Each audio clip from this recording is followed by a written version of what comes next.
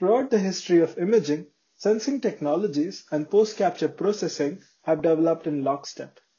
In the film era, dodging and burning were examples of post-capture processing. Later, digital cameras led to image processing at the granularity of pixels. More recently, light-field cameras provided processing at the level of light rays, which led to novel capabilities such as refocusing photos after capture. What would post-capture processing look like at the finest possible granularity of light, which is at the photon level?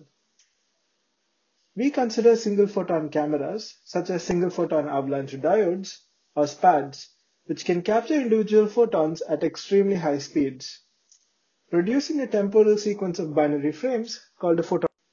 We show that simple linear and shift transformations of the photon cube, or photon cube projections, can computationally emulate a wide variety of imaging modalities after the fact. These modalities include conventional intensity, high-speed compressive cameras, event cameras, and even cameras that move during exposure. Here are a few capabilities of our photon cube projections. We can recover a video from a single image. We can capture changes in scene content, just like an event camera. We can even emulate sensor motion without physical movement. This allows us to freeze the falling die in air by emulating its trajectory as it falls. A simple example of a photon cube projection is the sum of binary frames. This emulates a conventional intensity camera. We can also multiplex binary frames, resulting in a coded exposure. For instance, by multiplexing with random binary masks, we can get a video compressive image. A compressive capture can recover video frames from a single image.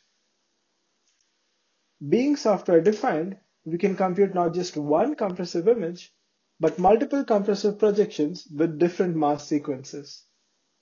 This enables high-speed videography of challenging non-rigid motion. Here is an example of the splash created by a tennis ball falling in water. Next, we show photon cube projections that can emulate event cameras by computing temporal derivatives. Event cameras generate a stream of outputs in response to scene dynamics. We can visualize these outputs by binning them into a sequence of frames, or by using a 3D spatio-temporal plot. By virtue of being software-defined, our approach can compute both intensity frames and their aligned events simultaneously with a single camera. Our emulated events inherit the low-light imaging capabilities of single-photon cameras. We compare our event stream to that of Prophecy EVK4, a state-of-the-art commercial event camera.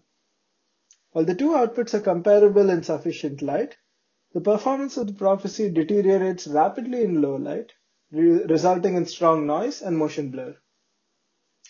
We now consider projections that are computed along arbitrary spatiotemporal directions, such as the sum of shifted bit planes.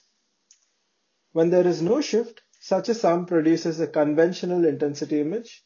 Static objects appear sharp, but moving objects are blurred. If we integrate along a linear trajectory, a suitable choice of trajectory slope can produce a sharp image of objects in motion.